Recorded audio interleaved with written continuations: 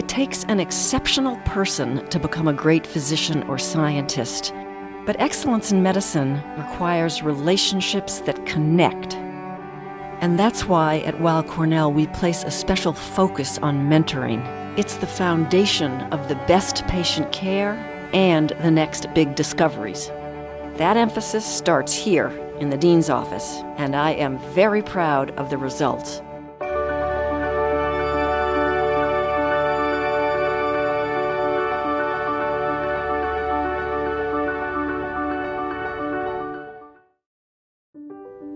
It's a scary journey to be sick. You're in a world of total unknown.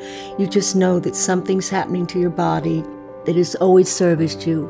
And suddenly somebody's saying, your heart's in trouble, your brain's in trouble, your kidney's in trouble, your hip's in trouble, you have cancer. Those are big things to hear. I've had a kidney transplant, cataract surgery, a hip replacement, breast cancer. August 2013, I had a stroke at 1:27 in the afternoon at Macy's. And I don't want another one. I've been an actress for 45 years, working all over the country in regional theater, but also working Broadway, off-Broadway, television, film. I've done a lot of Shakespeare. That's my favorite. I think about what I've done, and I could no more do it right now than fly. I would really like to go back to work. I don't quite know what that means yet. It may be on a simpler form. I just don't quite know what that is.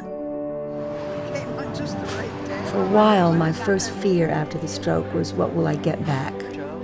What have I lost? I'm not working now. My work is my recovery.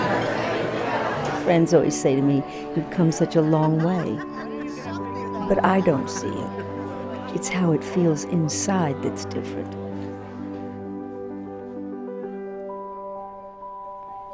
I'm vulnerable. You know, I'm so vulnerable. I could tip over any minute, fall down, be knocked into. I feel a little dizzy. And sometimes it's a bit of a struggle to speak it.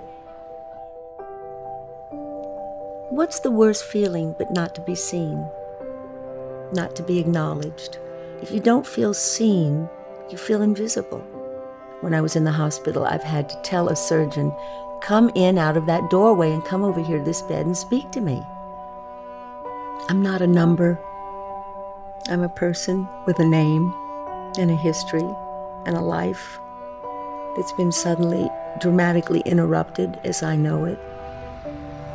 I have 3 major doctors connected to Weill Cornell. My nephrologist is Dr. David Sewer. My neurologist is Dr. Helena White. And my internist is Dr. Keith Lascaglia. That's great. That's actually a really nice way so the students can prepare and they know when it's coming so that they can... Dr. Lascaglia also runs the LEAP program at Weill Cornell. It's a program where a patient is assigned to a group of medical students, and they come with you to some of your appointments and participate in them, so that they can understand more and more the relationship between doctor and patient and what goes on in that room. It's not you, the doctor, over there and me over here. It's more we're meeting in the middle and we're partners. My instinct at Weill Cornell is that they're receiving tremendous support, that they really care about what kind of doctors these are going to be. Thank you so much. Well, Yes. certainly with Dr. Lascaglia, he really cares about his students as individuals and what kind of a doctor are they producing. I'm sure about that one. Yes, we're sure about that one. No 0.5. Not just a memory machine who's learning, which obviously that's terribly important. What's the other thing that we worried about the last time? They're going to come out real human beings. I'm so proud of them to go into this field. I don't know why that makes me so emotional, but to want to help us. Thank you for teaching these guys. At such a young age. Very special people. I don't know what takes you to that, but God bless them for doing it. It's great.